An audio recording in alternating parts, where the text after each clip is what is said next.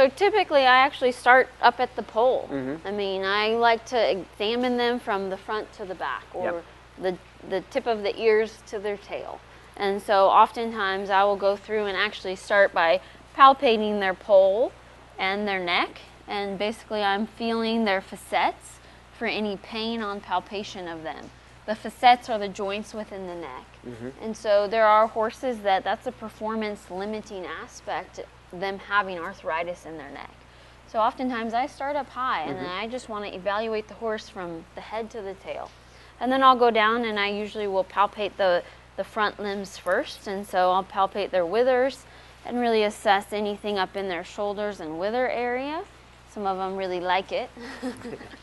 And then I'll go down and, you know, palpate their shoulder and basically evaluate every joint in the front end, and then we'll move to the back. So the elbow, looking for any fluid or swelling associated with it. Go down to the knee, and we're looking for any fluid upon the knee, and then those tendons, really palpating for any thickness or heat or swelling associated with them.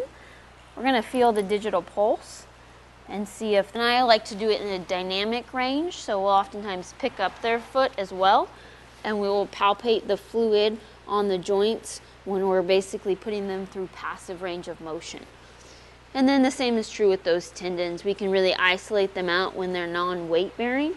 So we're going to go down and palpate them for heat or swelling, flex the little fetlock and feel for any. After I evaluate the front limb and all the joints associated with it, then I go on and evaluate more of kind of the axial skeleton. So really looking at the back and also SI pelvis. I think that these are a huge part of a lameness exam or a performance exam, as it can cause a lot of pain and poor performance in horses. So I oftentimes will... Is there something that cutters should really look for, maybe in x-rays, or what they should definitely x-ray?